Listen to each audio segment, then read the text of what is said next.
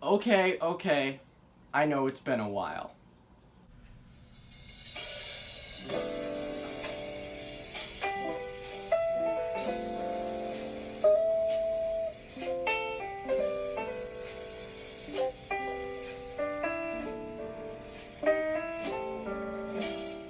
So hey guys, what's up? It's the Snake Dude 1814 here, and it's time for a reptile room tour. Now, I know that I really haven't done a reptile room tour since, I think it was January, so it's been a few months, and the truth is, my lack of reptile room tours has been either to lack of updates, or me being too much of a lazy to film them.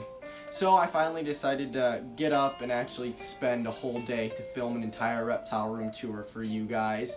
And I figured to start this off, we'll kick it off with Hash, my Carolina corn snake. As you guys can probably remember from past videos, I have mislabeled him as an Okatee, and the truth is an Okatee corn snake would have a lot more of a brighter orange color, deeper blacks and deeper reds. Hash obviously lacks that, however he is nonetheless as important to me as any other corn snake would be, because he was actually one of my first snakes I kept, and he's actually going to be the oldest reptile I have as part of the reptile room tour. This fall, or I should say this month, he's going to be 12 years old. Can you guys believe that? He is just absolutely stunning. You can't beat his colors on him. He really is just a fantastic snake. You guys know me, I love corn snakes so much. They really are a fantastic pet snake. I just can't emphasize that enough about them. They really are awesome snakes. And again, on top of their pattern, the colors that they display, and just their overall ease of care, you guys know that I always recommend them to novice keepers who are interested in starting to keep a snake.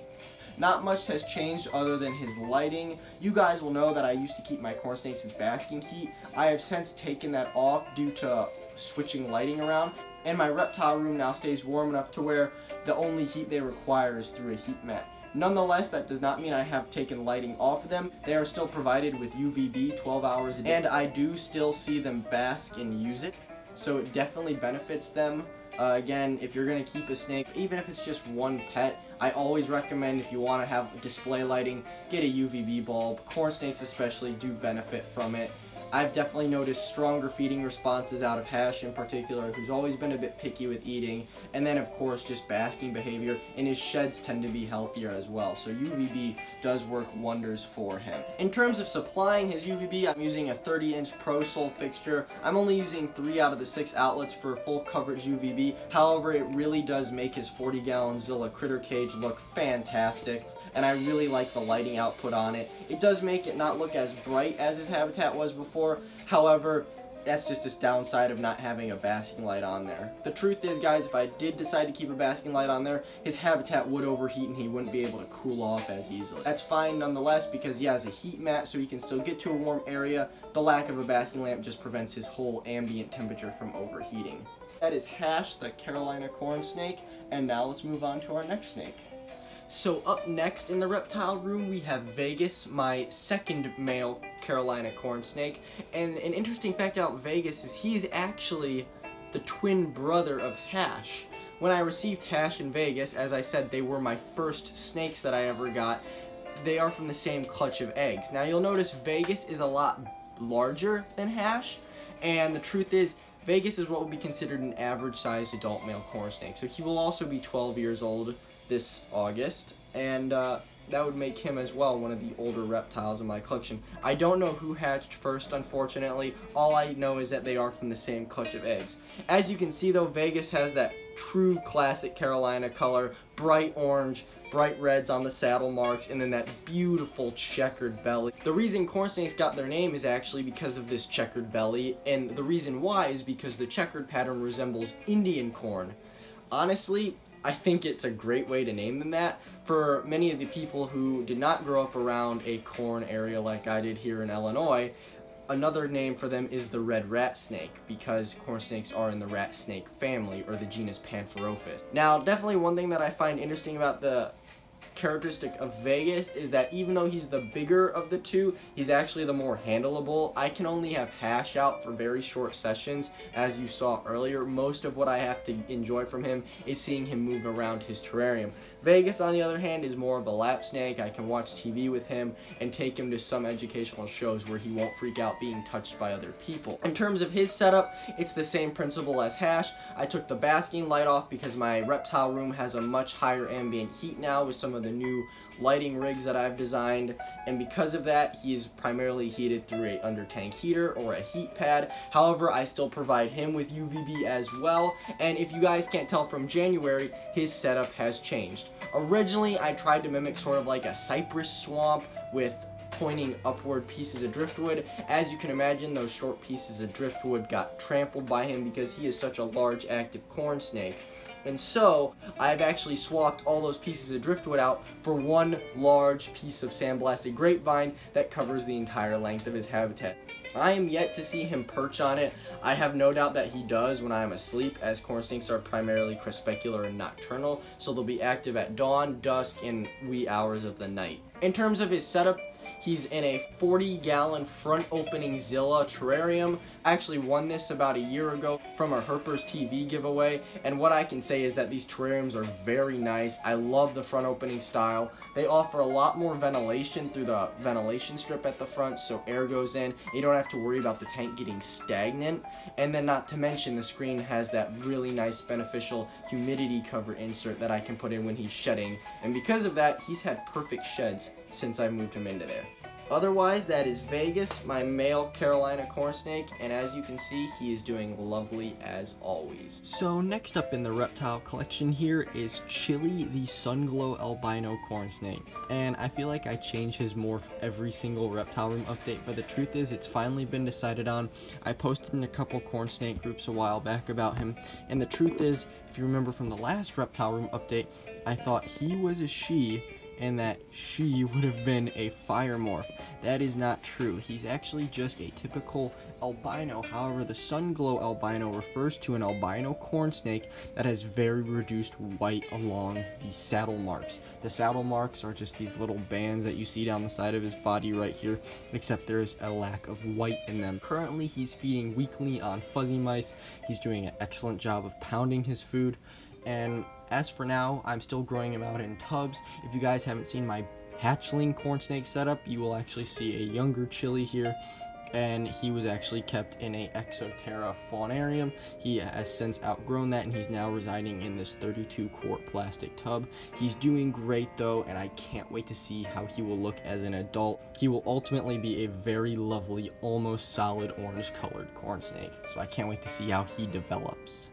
So here we have Harriet, my female Chinese water dragon. As you guys know, she's a very popular animal here on the channel, and I don't know if that's a good thing or a bad thing, because I try to emphasize how bad of a lizard this animal is to keep, because despite their cheap price tag, they are a multi-$1,000 investment to maintain properly. In terms of updates though, her habitat has definitely had the biggest change going on. If you guys remember a video from a while back, she actually now has a custom aquarium in there with a filter and everything for her to swim in. Being a water dragon, they do like to swim. However, you need to remember when keeping them in captivity, they always prefer height. And because of that, her habitat is custom built by my father and I. It is 4 feet long, 2 feet deep, and 5 feet tall. I've got tons of foliage in there for her, way more than when I first started the terrarium build. The truth is, the more foliage she has in there, the more secure she feels. If you guys can't tell from the back of her head, actually, on the topic of water dragons, she's actually missing a few spines from last time. And the truth is, I wasn't paying much attention to the humidity, and because of that, she had a bad shed. Unfortunately, she did lose a couple spines. And even people like myself who try to keep my care top notch, sometimes we make mistakes.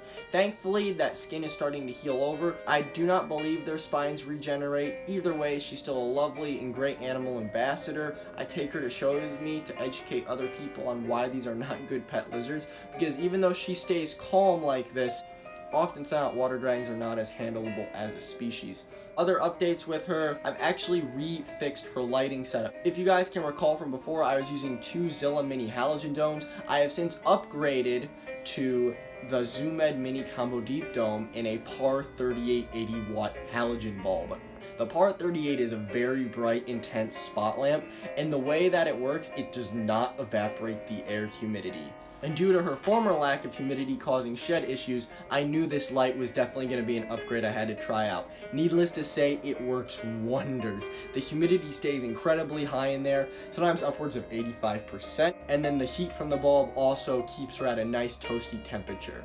So overall, that is Harriet, my female Chinese water dragon. Other than her shedding issues, she is doing great. She's eating a happy staple of dubia roaches daily. She destroys them. And then of course I'll supplement other insects in there such as superworms, crickets, hornworms once in a while. And in an upcoming video, you'll see her eat some mice.